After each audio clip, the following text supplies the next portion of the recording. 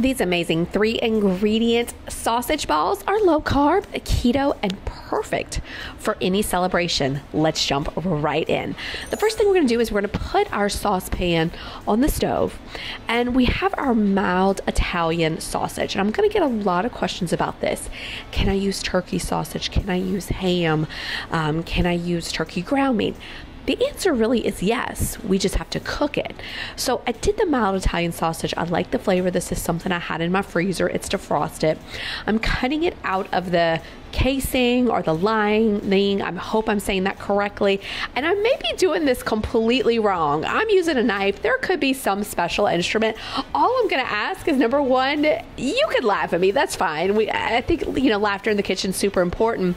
But if you have a tip for me on how to get this sausage meat out of the casing, hey, let me know in the comments section. But really the most important thing to know about this is that you want to pick a low sugar meat. And a lot of folks will say, well, Shelly, I thought all meats were low sugar. Well, sometimes, when you buy something that has flavor to it, they'll add sugar. So just sneak peek on that label with whatever meat you use. Please make sure there's no sugar, no added sugar. The sugar content's low. I got this at Kroger. Y'all know I don't spend a lot of money shopping. I don't do anything fancy. I'm not into fear mongering or anything crazy like that. I go to Kroger and Walmart, and I just do. That's my life. I was raised on the bayou.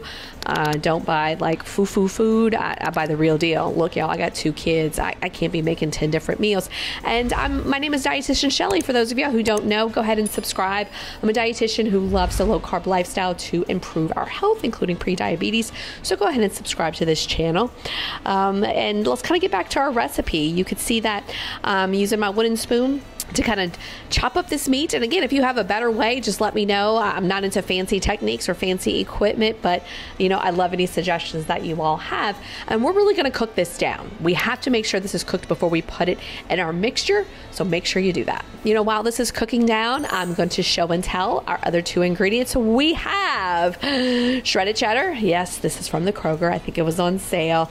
And we have the amazing almond flour. I think I got this at Sam's. So you can find this at all your stores. Grab those while this is cooking down, and we're going to continue. So it's done. It's done cooking. Yippee. Let's grab that bowl and go ahead and add that 1.5 cup of almond flour to your bowl. Before I continue, let me just say really quick that you can drain the sausage. I just blotted mine down with a napkin. It actually didn't really have that much fat, so that made me happy. But back to that almond flour. A 4th cup of almond flour has 5 grams of carbs, 3 grams of fiber, so 2 net carbs. I always get these questions like, can I use coconut flour? Which I love questions. Please pose them. I'm happy to answer, and I spend a lot of time in that comment section, so this doesn't hurt my feelings. The issue is I really don't like coconut flour taste. It's great on a low carb plan. It just, for me, the taste is off. So I would encourage you to try it, but I don't think it's going to produce a really good taste because coconut definitely has a flavor to it. I would stick with my almond flour. If you use a different flour, hey, let us know in the comment section. I'm making a tunnel. This is something that I learned in 4-H. I'm adding that 2 cups of that cheddar cheese. Can you use mozzarella? Yes, I actually would prefer to use mozzarella. I am about saving calories, gang. I'm not an eat all be all girl because again, you can't eat too much of a good thing. Add to this about 1/2 cup of water, and we're going to use our spatula and stir. This is going to take a little bit of time, not like endless amounts of time, like 30 minutes, but it's going to take a good 2 or 3 minutes to kind of get it combined. I probably should have used a bigger bowl, and we're going to spoon in that sausage.